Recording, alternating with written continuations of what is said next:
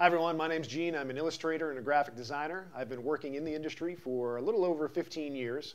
And in this video, I'm going to show you a couple things that you can do with recycled comic books. Let's get started.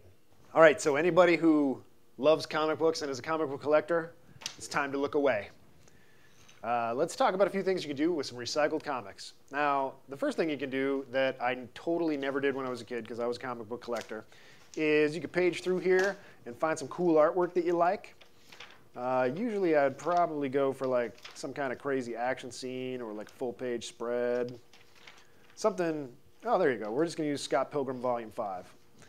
We're going to go in and, oh my God, I know a lot of you are probably cringing right now. I'm actually even going to tear this. Look at that. Just tearing it right up. It's like whatever, just tearing it, no big deal. There we go. I'm going to set aside this comic book here. I'm going to cut out Scott Pilgrim, or this is, I guess, Scott's girlfriend. And kind of, you know, I mean, you can go along the lines if you want, or you can just cut out a big square. But what you want to do is cut out all your favorite characters. Everybody you love. Spider-Man and Scott Pilgrim's babe here. And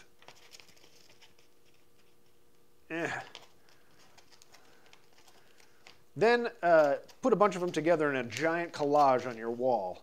You know, your sister probably has a bunch of Backstreet Boys or New Kids on the Block or, you know, a bunch of those boy bands that those girls like these days now that it's totally like 1994. And by 94, I mean it's 10 years, 20 years after that. And nobody even knows who New Kids on the Block are anymore.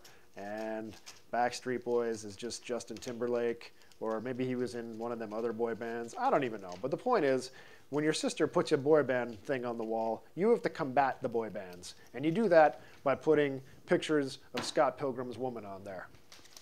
So you take 2 or 3 of those and you have Spider-Man, maybe Batman, and maybe one of them Superman ones. And you put them all together and you take some glue and you just glue right on the back there and then right onto the page.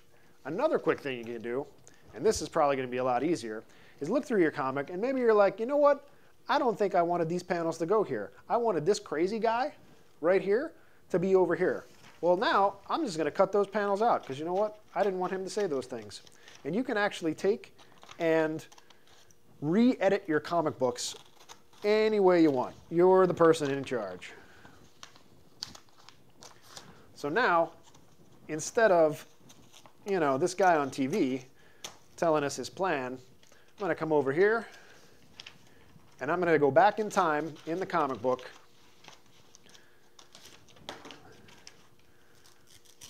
I'm just going to tear that right out and I'm going to put it over here because I want him to be over here now.